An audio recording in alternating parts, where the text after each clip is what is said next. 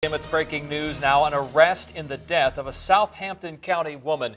James Goodwin was arrested in Virginia Beach, charged with the murder of Cynthia Carver. You may recall Carver disappeared from her home in Newsons back in February. Her body was found about a month later in Suffolk. Investigators said her disappearance was suspicious after they found blood and a knife at the home. 10 on Your Side talked to Carver's sister tonight, just a short time ago. She confirmed the information and said, quote, "I'm just happy we are finally getting answers." According to the Southampton County Sheriff's Department, Goodwin is being held at the Virginia Beach City Jail.